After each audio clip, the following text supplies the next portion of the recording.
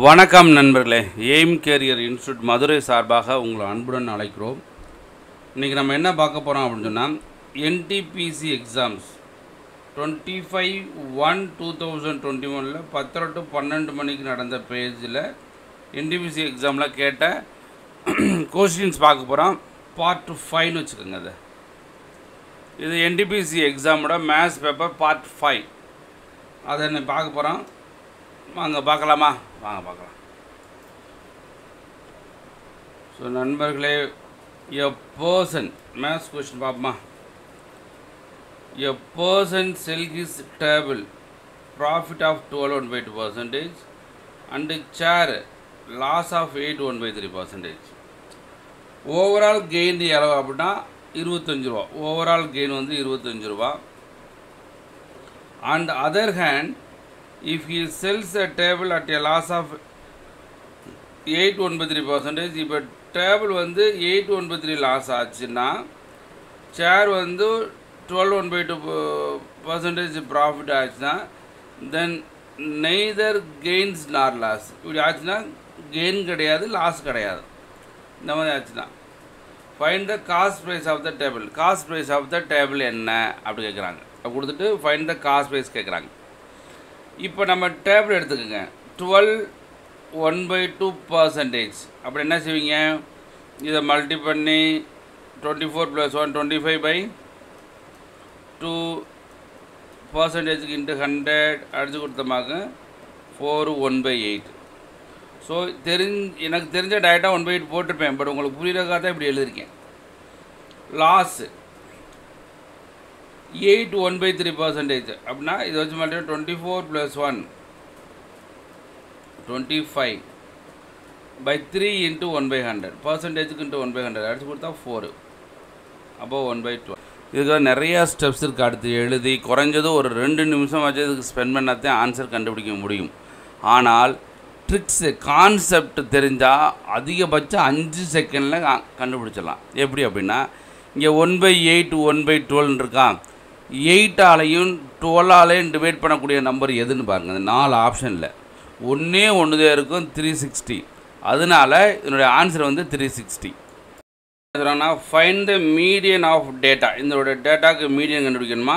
Next வந்து 30 வந்து replace பண்ணணும், ஏதோ 120 வச்சு. அப்போ நியூ மீடியன் கண்டுபிடிக்கணும். த மீன் of the 2 medians of found. அந்த ரெண்டுக்கும் உள்ள மீன் என்னன்னு கேட்குறான். ஸோ மொதல் இது எடுத்துக்க. மீடியன் எப்படி எடுப்பீங்க? அசெண்டிங் ஆர்டரில் எழுதுங்க. அப்போ ஃபஸ்ட் என்னது? 20 30 40 50 50. 2 50 இருக்கு பாருங்களேன். 20 30 40 50 50 70 80 90.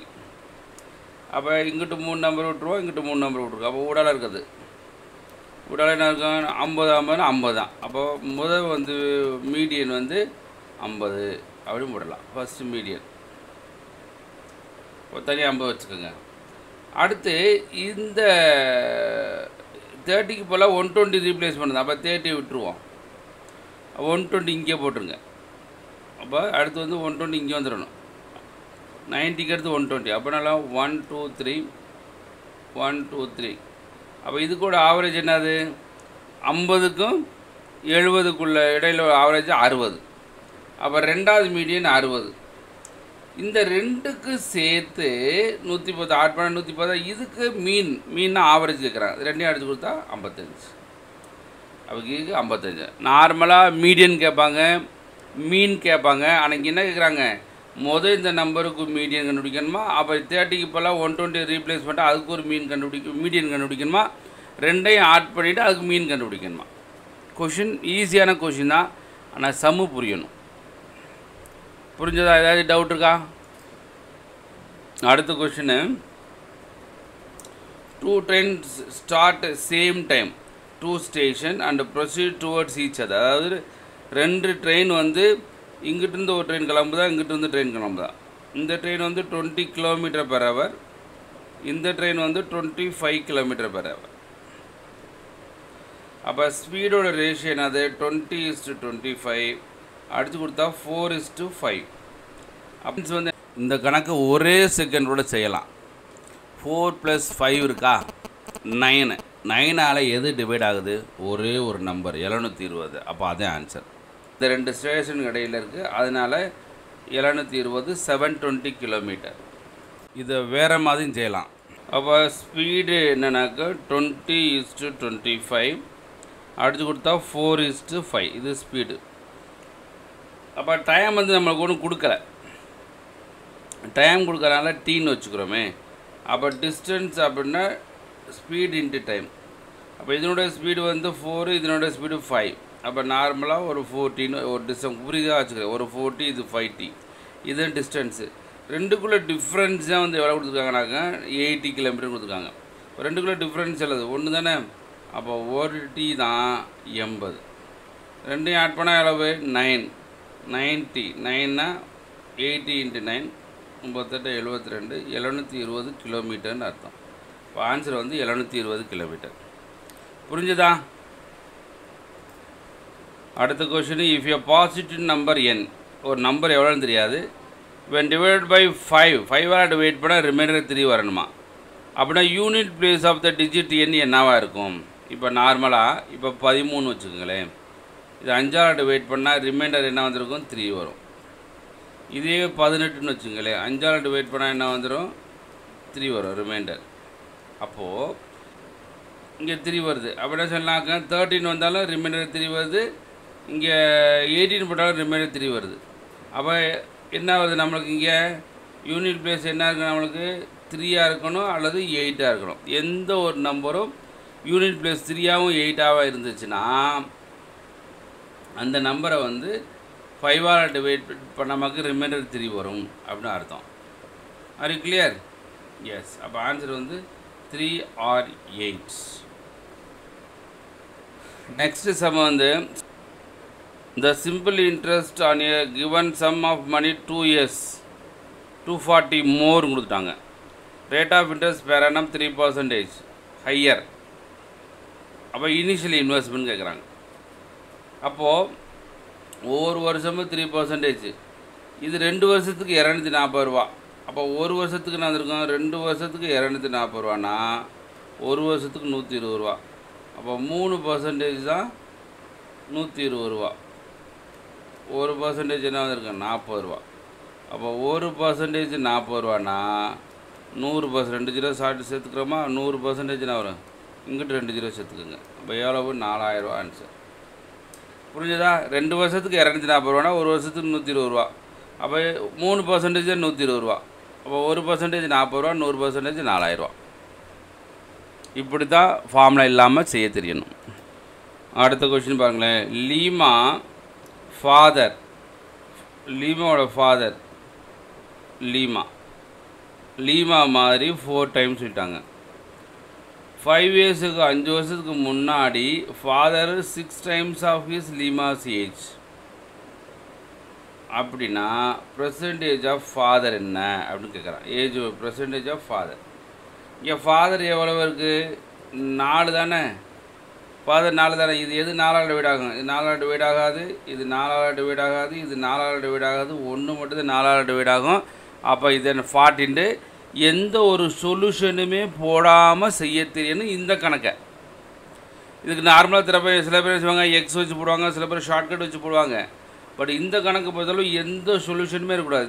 இந்த ரேஷியோ ஃபாதர் 4 டைம்ஸு ஃபாதருடைய ஏஜ்னு கேட்குறாங்க. அப்போ 4ஆல் டிவைட் பண்ணுறது ஒன்று தான். அப்போ ஆன்சர் இஸ் 40. That's all. வேறு எதுவுமே நீங்கள் சொல்ல வேண்டிய எழுத வேண்டிய அவசியம் கிடையாது. நண்பர்களே, நம்ம சேனலை மறந்துடாமல் சப்ஸ்கிரைப் பண்ணுங்கள். நிறையா வீடியோ உங்களை போடுவோம், நிறையா கிளாஸ் எடுப்போம். கண்டிப்பாக உங்களுக்கு ரொம்ப பயனுள்ளதாக இருக்கும். அந்த நோட்டிஃபிகேஷன் வரணும்னு நினச்சிங்கனாக்கா நம்ம சேனலை சப்ஸ்கிரைப் பண்ணிவிட்டு பெல் பட்டனை கிளிக் பண்ணுங்கள். அடுத்த கொஸ்டின் போகலாமா? இந்த கொஸ்டின் பாருங்களேன். The least number which one divide by 8, 12, 16 leaves remainder 3 is a remainder in each case, but when divided by 7 remainder no remainder கொடுத்துருக்காங்க. அப்போ 7ஆல் இது டிவைட் ஆகும், இது 7ஆல் டிவைட் ஆகுமா? ஆகாது. இது 7ஆல் டிவைட் ஆகுமா? 7 × 21 ஆகாது. இது 7ஆல் டிவைட் ஆகுமா? இது 7ஆல் டிவைட் ஆகும். 3 7s are 21 + 56 7 8 56. அப்போ இது ரெண்டு தான் டிவைட் ஆகும். அடுத்து 8ஆல் டிவைட் பண்ணால் ரிமைண்டர் 3 வரணும். அப்போ 8ஆல் டிவைட் பண்ணால் 324, இங்கே ரிமைண்டர் 3 வராது. அதனால் இது இல்லை. இதுக்கு ரிமைண்டர் 3 8ஆல் டிவைட் பண்ணால் வரும், ரிமைண்டர் 3 வரும். அப்போ 147 தான் 7ஆல் டிவைட் ஆகும். டிவைட் பண்ணால் ரிமைண்டர் என்ன கிடைக்கும்? 3 கிடைக்கும். மீதெல்லாம் வராதனால இப்போ 147 இஸ் கரெக்ட் ஆன்சர். இந்த கணக்கு பாருங்களேன், டெசிமல் 0.25 இது டிவைட் பண்ணணும் பை 0.0025 இன்ட்டு 0.025 இன்ட்டு 2.5 அப்படின்னு கொடுத்துருக்காங்க. இங்கே எத்தனை டிஜிட் புள்ளி இருக்குது? 4 டிஜிட் புள்ளி இருக்குது. இங்கே 2 3 4 5 6 டிஜிட் புள்ளி வைக்கிறேன். அப்போ 20 நம்பர் மட்டும் அடிங்க. இந்த 25 அடிச்சிடலாம். 2 மல்டிபிள்னா 625. 625 போட்டுட்டு எத்தனை டிஜிட் புள்ளி வைக்கணும்? 6 டிஜிட் இருக்குது. இங்கே 1, இங்கே 3, இங்கே 2, 5 6 டிஜிட்டு. 6 டிஜிட்டில் 4 டிஜிட் போச்சுன்னா 2 டிஜிட்டு, 2 சார்ந்து புள்ளி வைக்கணும். அப்போ 6.25. நண்பர்களே, இது வந்து பார்ட் 5 NTPC எக்ஸாம், ரயில்வே எக்ஸாமில் கேட்ட கொஷின்ஸ் பார்த்தோம். இந்த கொஷின் வந்து railway exam, SSC exam, bank எந்த எக்ஸாமுக்கும் படித்தாலும் கண்டிப்பாக யூஸ்ஃபுல்லாக இருக்கும். அதனால் படிங்க. எப்படி ஷார்ட்கட் போகிறோன்னு பாருங்கள். ஃபார்முலா யூஸ் பண்ணக்கூடாது.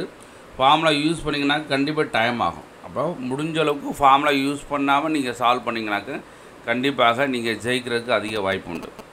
நண்பர்களே, இந்த வீடியோ பிடிச்சிருந்துச்சி அப்படின்னா மறந்துடாமல் நம்ம channel aim career institute Madurai சேனலை சப்ஸ்கிரைப் பண்ணுங்கள், லைக் பண்ணுங்கள், ஷேர் பண்ணுங்கள். நம்ம இன்ஸ்டியூட்டில் கிளாஸ் எடுத்துகிட்ருக்கோம். மதுரையில் ரெகுலர் கிளாஸ் நடந்துகிட்ருக்கு. இங்கே வந்து ஹாஸ்டலுமே இருக்குது. லேடிஸுக்கு ஜென்ட்ஸ் ஹாஸ்டலோடு சேர்த்து தான் நாங்கள் கிளாஸ் நடத்திக்கிருக்கோம். வெளியூர்காரங்க வந்து தங்கி படிக்கிற மாதிரி ஃபெசிலிட்டிஸோடு கிளாஸ் நடந்துகிட்ருக்கு. அதனால் ஏதாச்சும் டிகிரி முடிச்சிருந்தீங்க அப்படின்னாலும் சரி, ஆல்ரெடி டிகிரி முடித்து படிச்சுக்கிருக்கீங்கன்னு சொன்னாலும் தாராளமாக ஜாயின் பண்ணுங்கள். நம்ம ஆன்லைன் கிளாஸுமே நம்மள இருக்குது. aimelearn.com அந்த வெப்சைட் போனீங்கன்னாக்க நம்ம ஆன்லைன் கிளாஸுமே நம்மகிட்ட இருக்குது. நீங்கள் அதில் ஜாயின் பண்ணிக்கலாம். நன்றி, வணக்கம். வெற்றி பெற வாழ்த்துக்கிறோம். நன்றி.